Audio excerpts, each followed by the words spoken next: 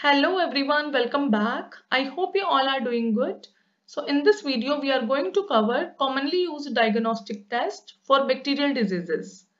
So let's learn about the most common type of diagnostic test which are used for the detection of different type of bacterial diseases one by one.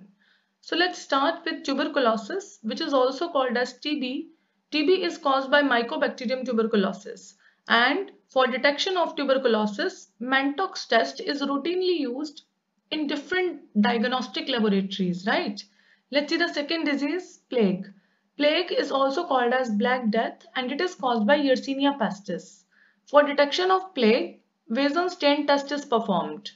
Let's see the third disease, gastric ulcers, which is also called as stomach ulcers, is caused by Helicobacter pylori. And for detection of gastric ulcers, we use urea breath test, right? Let's see the next disease, typhoid. Typhoid, which is a most commonly reported fever caused by Salmonella typhi, is detected by Vidal test, right? Let's see the next disease, brucellosis. Brucellosis is caused by Brucella species and it is also a kind of zoonotic disease which get transmitted from animals to human also. And for detection of brucellosis, we perform Coombs test. Let's see the next disease, scarlet fever. Scarlet fever is caused by Streptococcus pyogenes and for detection of scarlet fever, we perform Dick test. Let's see the next disease, diphtheria. Diphtheria is caused by Corynebacterium diphtheriae and for detection of diphtheria, Schick test is used, right?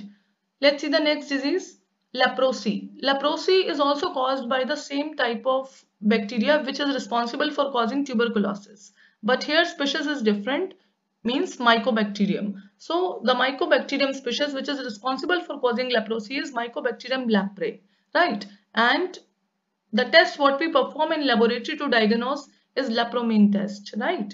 Let's see the next disease, typhus. Typhus is a kind of rickettsial infection which is caused by Rickettsia species. For detection of typhus, we perform Weil-Felix test. Let's see the next disease, cholera.